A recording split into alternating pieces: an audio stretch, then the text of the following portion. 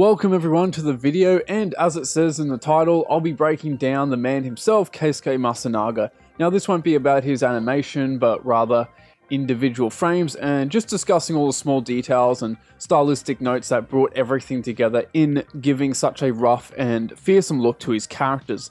And before we get started, the featured artist today is tin_xd. He does some outstanding work and I'm sure he would appreciate your support. Link to his account will be in the description, and if you want a chance to feature in a video, tag me on either Instagram or Twitter and use this hashtag. So I got this idea by doing these Masunaga inspired redraws lately, kind of imagining like a what if a particular scene appeared in the Boo arc or whatever, and so I was constantly breaking down his work and what made it stand out. So I thought it'd be interesting to share and discuss my observations I've made, etc.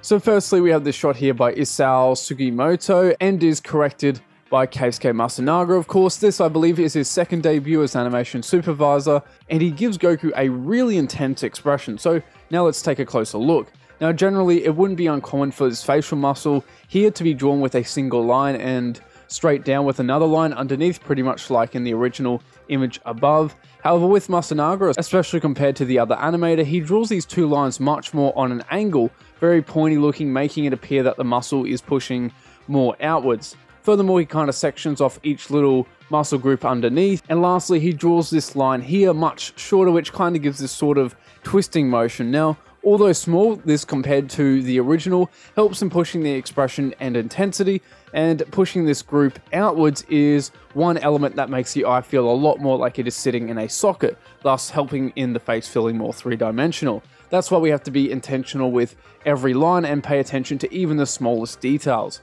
And the next point I would like to make is the eyes and eyebrows. Although quite off model, they are very interesting and fearsome, and the shape itself is quite different, but usually it's just one pen stroke on the top, perhaps a second one a little lower, one here underneath, one line here near the end, curves inwards with another line, one here and one here.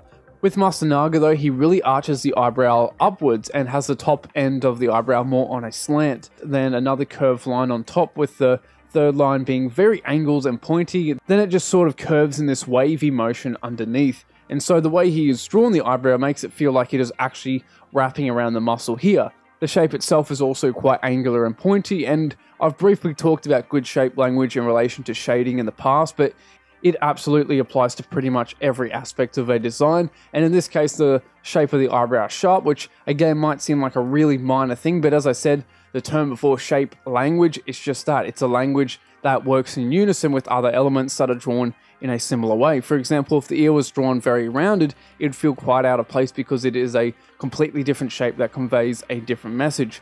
Whereas Masunaga stylizes this feature once again in a very angular way, having the bottom part kind of curve inwards rather than out, adding to the overall rough aesthetic to his work.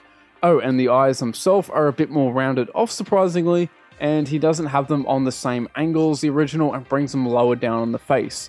Now to the jawline, once again the way he stylizes it is much different than other animators. Usually it wouldn't be uncommon even in Toriyama's work for it to be quite simplified. So you would like have one line on the side of the head, another for the jawline, one for the chin, another one here, and one here. Whereas Masunaga seems to have about 7 separate lines with quite a more detailed chin. However, what really gives that intense feel to this piece is how curved inwards the jawline is, and the chin, as I said, being more detailed and defined, really packing that fearsome look to Goku, especially in contrast to the original. And finally, what brings this piece together is the mouth. For one, it feels much more three-dimensional by drawing the teeth in more of a curved direction. He also makes the choice to show the inside of the mouth and even draw the teeth quite angular, and it feels phenomenally more expressive. The mouth overall is also pushed more sideways and places a extra line above. He draws the lips somewhat, and unlike the original, which draws the creases under Goku's eyes pretty much in a straight line, he draws the creases with more of a curve, however, not completely like you would usually see. Instead, this line here kind of comes down more in a sharp way. And lastly, he adds a bit more flow to Goku's hair.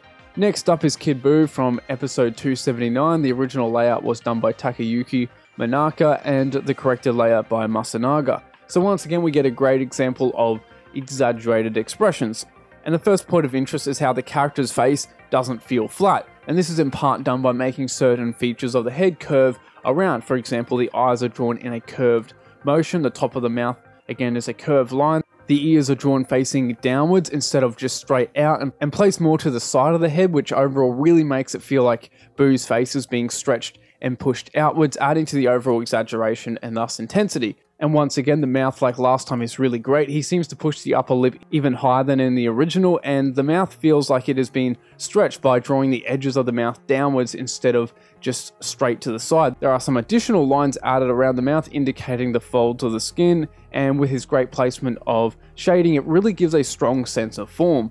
And some extra little details like the teeth are added, as well as giving Boo these pointy little nostrils. He also is partially squinting one eye, so overall when you combine all these various elements together, you get a powerful expression that much better illustrates to the viewer the stress the character is going through, and is also great character acting, making him feel alive. But with that final note, I'll end the video there. There were definitely other little stylistic notes I definitely could have pointed out. I felt like those were the major ones that really make his work stand out, and most important, the ones that were worth mentioning. And overall, I hope you enjoyed the video, hope you learned something new, whether you are an artist or not, and with that, I'll see you later.